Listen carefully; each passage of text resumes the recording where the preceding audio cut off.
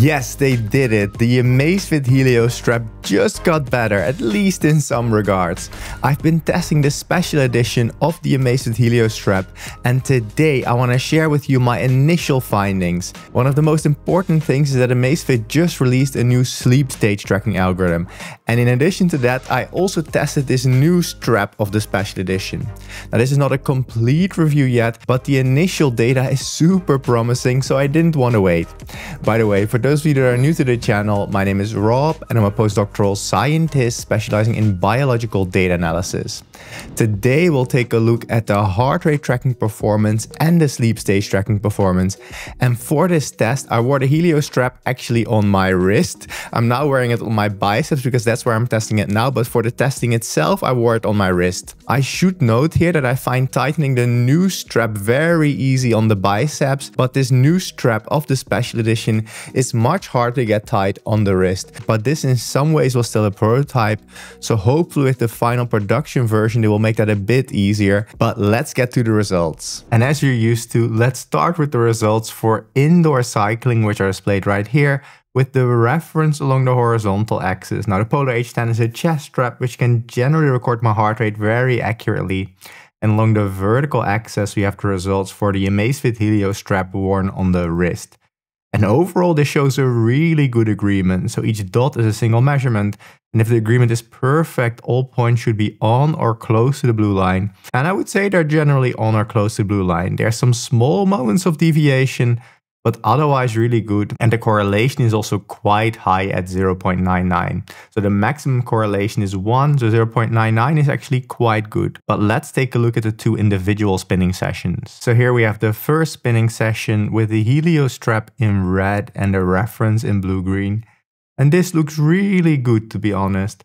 Especially right here, this first dip is where many devices struggle, but it's basically perfectly detected. There's some small deviation here, and also here near the end a small deviation, but nothing big. And this second session potentially looks even better. The first dip isn't fully detected, but more or less perfect. This is definitely good enough. And we can actually compare this performance to that of many other devices out there, and that's displayed in this overview. Now we use that correlation value we were looking at before along the horizontal axis, and on the left here on the vertical axis I ordered the watches from worst to best.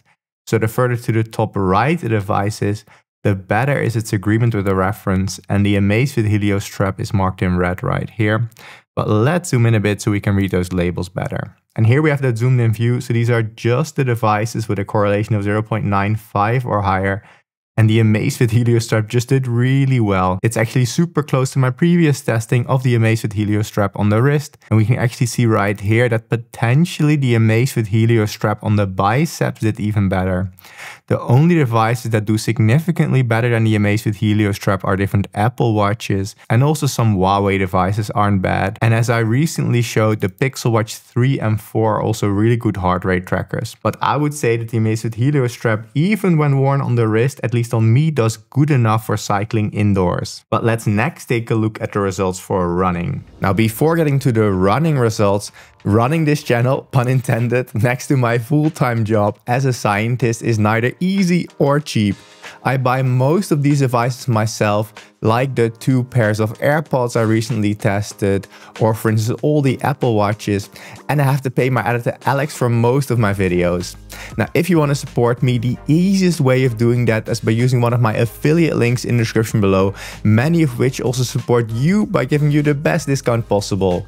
Or if you want to continuously support me over time without it costing you any extra, if you could bookmark my general Amazon affiliate link with Command or Control D in most cases, and use that before making any purchase. You just click it and then make the purchase you were anyway planning on doing. That supports the channel and doesn't cost you any extra. And since you might be into running, the best app for custom running plans and live guidance during my runs, in my opinion, is the Runner app. And you can get a 2-week free trial for that up here or down here. But let's get back to the testing. And here we have the results for running. Still looking pretty good, I would say. Slightly more deviation. So sometimes a few BPM higher, sometimes a few BPM lower. Overall, still looking very good. Here in the very low heart rate range, we have some deviation. but I suspect right here it was still calibrating in the initial acquisition of the signal. Overall though, pretty good, not quite as good as for indoor cycling. Correlation is also a bit lower now, but we really need to take a look at the individual runs now. So here we have the first run, and this honestly looks really good.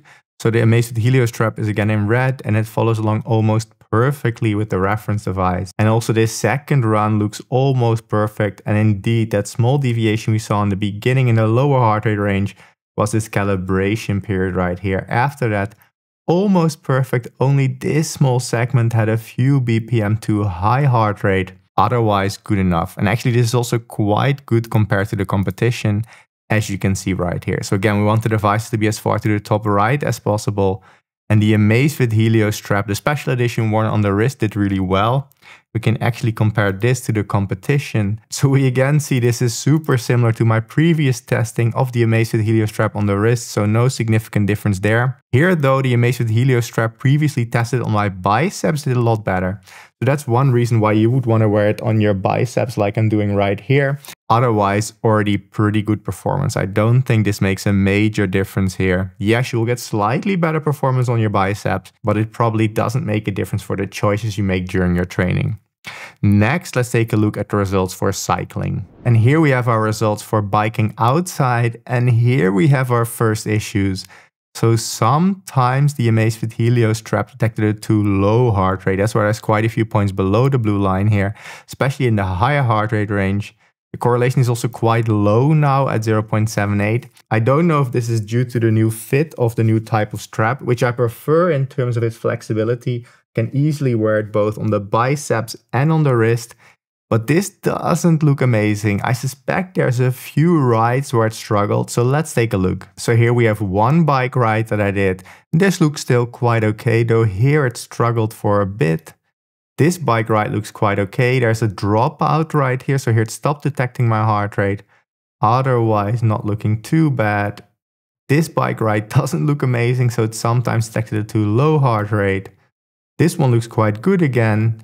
Here for a while it detected a too low heart rate again. This one was also far from perfect. Some of the peaks in my heart rate weren't detected, and also this one wasn't that great. So the heart rate tracking during cycling outside somehow doesn't seem quite as good as I remember it to be before. But let's take a look at how it performed. So again, we want the device to be as far to the top right as possible. And the Amazfit Helio strap worn on the wrist in this case didn't perform that great. It's really in the middle to even sort of lower middle class of devices.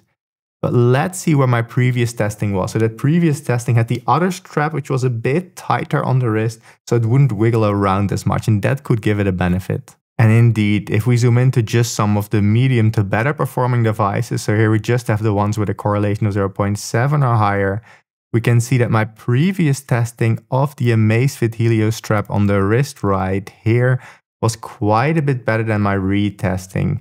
So it's either that firmer grip on the wrist with that old type of strap that gave better performance, or potentially because it also was a bit warmer outside when I tested that one, that the blood flow was a bit better in my arms. It's hard to say what is the main cause.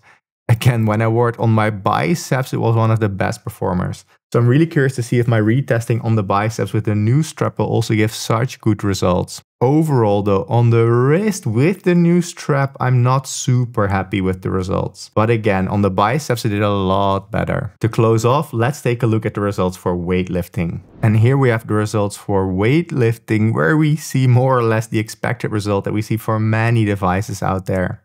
So in the higher heart rate range, almost all points are below the blue line, indicating to me at least at the moment I start to do a set of exercises and there's a lot of tension on my wrist, the Amazfit Helio strap just wasn't able to detect my heart rate. The correlation is also quite a bit lower now at 0.86.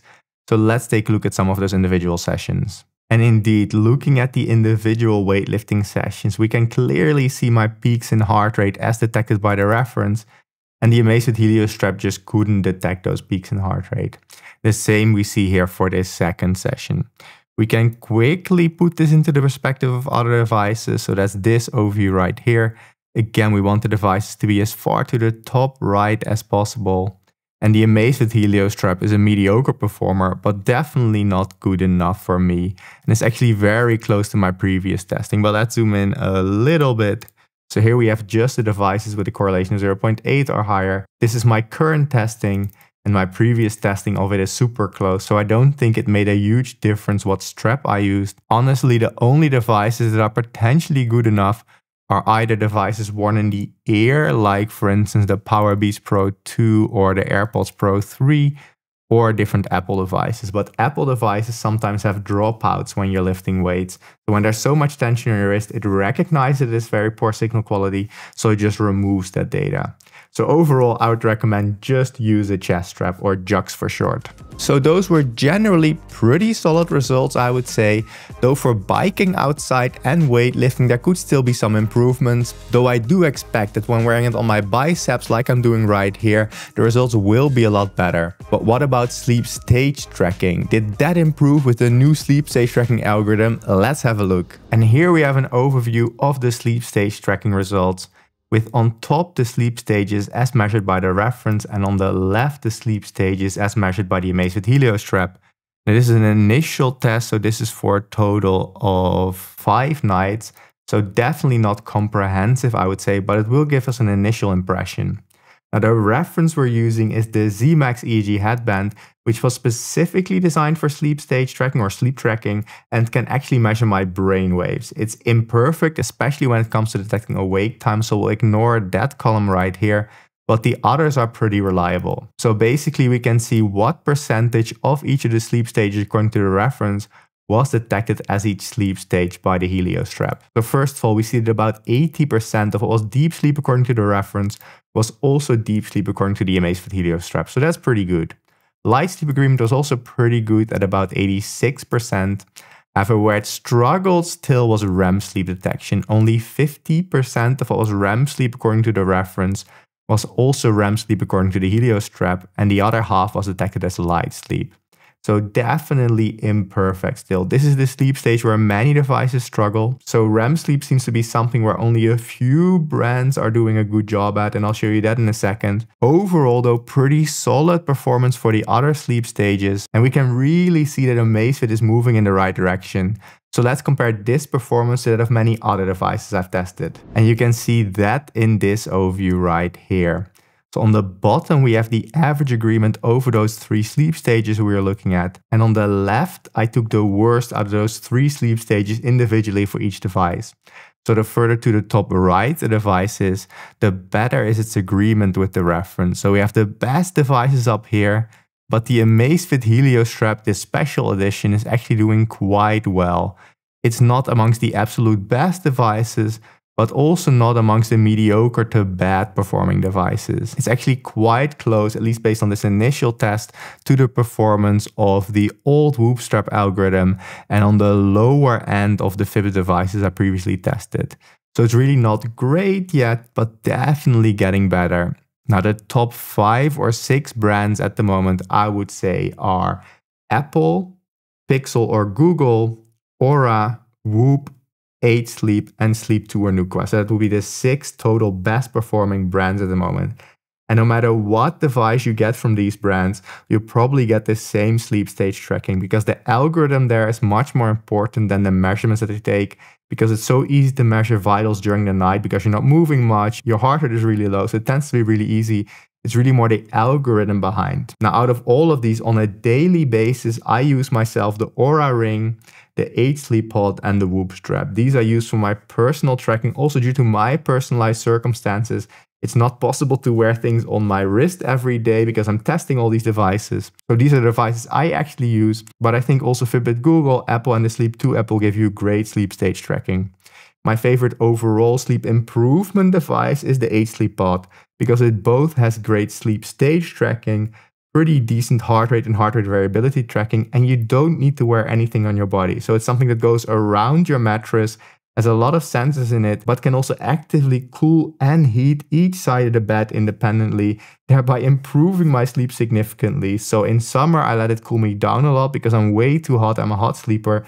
and it does it independently for your partner's side. So if you have a partner, they can set the temperature to their preferred setting. And this has always been a struggle for me because I tend to need much more cooling during the night than any partner I've ever had. Now the H-Sleep pod is really quite expensive. So if you want the best discount possible and support the channel, there's an affiliate link up here or down here for the H-Sleep pod. But back to the testing. Is the Helio strap good enough in sleep stage tracking? Well, it's getting better. If you want the absolute best sleep stage tracking, it's not the device yet. But I'm happy to see that they're improving and that they're moving closer and closer to the top performers. At least that's what it seems like based on this initial test. So it definitely seems at least like an improvement over the old algorithm. I would say that if this also turns out to be true in long-term testing, this is close to second tier performance. Not quite up there yet with the big boys, but getting better. If Amazfit keeps improving this, that could make the Helio strap one of the most recommended devices out there, and at $99 it's already great value for money at the moment. I'd really be curious also about your experience with the Helio strap as well. Let us know in the comments below. Now again, if you want to support the channel and also support your own wallet, use one of my affiliate links in the description below. Whether it's an Amazfit Helio strap, an Apple Watch, an H-Sleep pod, a Whoop strap, an Oura ring, or anything at all on Amazon for that matter, even something as small as toilet paper or laundry detergent. You can also become a YouTube member, which is like Patreon on YouTube, and this gives you early access to some of my videos. Now, given that you watched this video, I think you will like this video on the Whoop strap or this video on Apple's new sleep score.